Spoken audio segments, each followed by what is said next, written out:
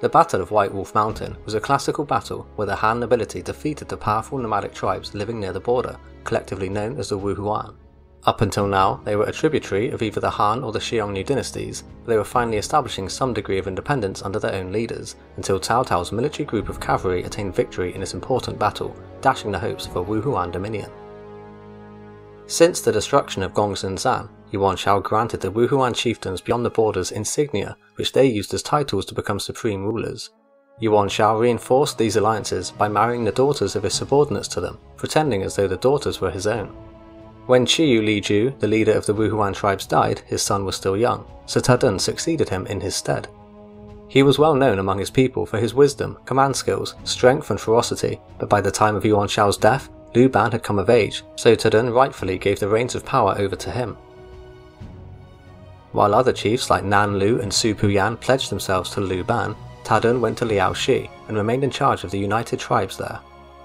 His military leadership, paired with his apparent strength, prompted rumours that he was seeking to emulate the founder of the Xiongnu by creating a hegemony over the northern nomadic tribes.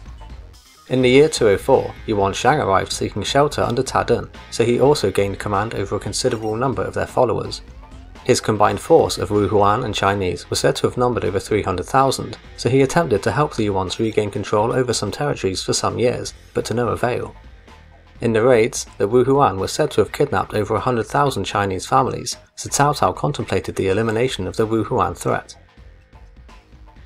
From the autumn of 206 to springtime in 207, Dong Xiao oversaw the construction of two canals, the Pinglu Trench and the Chuanzhou Trench.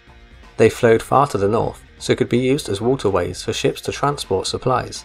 While the works were underway, some generals like Zhang Liao tried to dissuade Cao Cao from campaigning so far to the north. Yuan Shang is an enemy in flight. The barbarians are selfish and have no feeling of affection for him, so why should they try support him? If we advance deep into their territory, Liu Bei will certainly persuade Liu Biao to raid the capital. Should they make trouble there, you will have no chance for second thoughts. Guo argued that a swift attack was the best course of action for the following three reasons. The northern barbarians are deluded by a false sense of security since they're far away from the Chinese heartlands. This miscalculation can be taken advantage of. If they are attacked quickly, they can be defeated and destroyed. If Cao Cao turns his military south instead, then the Wuhuan will cause even more trouble, so the newly captured northern territories will also be lost. Finally, he didn't think Liu Biao could be convinced to attack Shou, because all he did was sit and talk. Plus, Liu Biao didn't trust Liu Bei's growing popularity, so he was concerned if he became too powerful. At the same time, Liu Bei would be too reluctant to serve him if he only had a lesser position.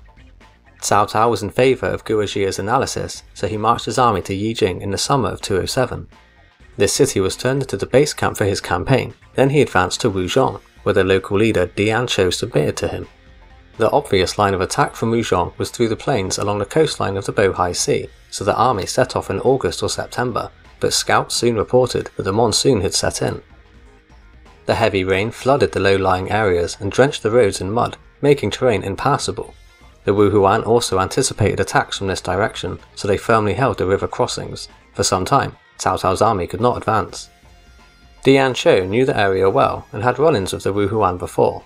He predicted that the Wuhuan were convinced any force that could not advance through the plains had to turn back. He knew of an old disused road, however, that led to the abandoned Han frontier lands, so turned to Cao Cao to give his advice. Tadun's head can be taken without a single battle, he exclaimed, as he mapped out a route through the undefended Wuhuan territory, leading to an attack where they least expect it. Cao Cao led his army back to Wuzhong, but had his men erect signs on the roads near the water which read, "It's the middle of summer, and the road is impassable. We are waiting for autumn or winter to resume the advance." The enemy apparently believed that Cao Cao really retreated, which was a grave miscalculation. To lower the chance of the army alerting the Wuhuan to their presence, Cao Cao took Guoji's advice to heart. "Leave the baggage train behind," he advised. "Swiftness is the key in war." Dian Shou guided Cao Cao, who led his lightly armoured cavalry force, to embark on a remarkable military adventure. They climbed the hills of Shu, then exited the Chinese frontier through the Lulong Pass. Exiting into the upper valley of the Luan River, they marched around 400 miles through difficult terrain. Turning east at Pinggang, the expedition force crossed the grazing fields of the Xian Bay, then re-entered the mountain ranges that served as the Han's borders. By now, Cao Cao had flanked Tadun's defensive position, and was advancing on a line to the sea which would divide the enemy territory in half. The encounter was sudden for both armies when Cao Cao reached the valley of the Daling River. Tadun and his allies realised what was happening, so hastily withdrew their frontline defences to face Cao Cao in the north. Tens of thousands of Wuhuan gathered around Tadun, Yuanshang and Yuanxi, including the supreme rulers Lu Ban and Wu Yan. Cao Cao's men became fearful as the tribes rallied from the mountains. Faced against superior numbers and without any extra equipment, the lightly armoured troops were hesitant. The Wuhuan were just as unprepared for this battle, as they did not harass the incoming army's advance, nor did they take up any proper formations. Zhang Liao, however, displayed great fervour and strongly wanted the attack to get underway. Cao Cao was so impressed that he passed Zhang Liao his personal signal flag, then boldly climbed the slope of the mountain to spy on the enemy formation. When he saw they didn't have one and were acting without orders, he immediately unleashed Zhang Liao to exploit this weakness. The battle was a decisive one, as the coordinated light force, which included Zhang He, quickly defeated the Wuhuan cavalry. Cao Chen led the Tiger and Leopard cavalry, who captured Tadun in a very short time, so the battle was over quickly. He was put to death by Zhang Liao, then many of his men were also killed, but over 200,000 Chinese settlers and tribesmen surrendered to Cao Cao. In one single engagement, Cao Cao had broken the back of the Wuhuan resistance.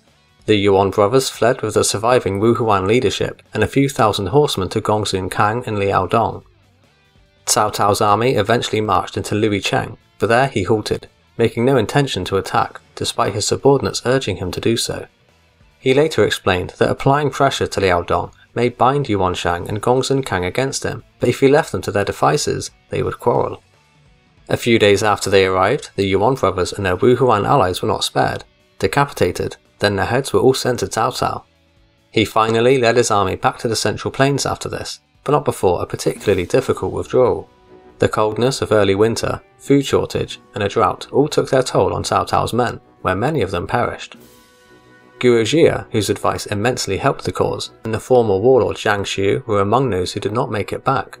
Cao Cao complimented the advisors who advised against the campaign, acknowledging that the venture had been dangerous, risky, and that he was blessed with good fortune to be alive.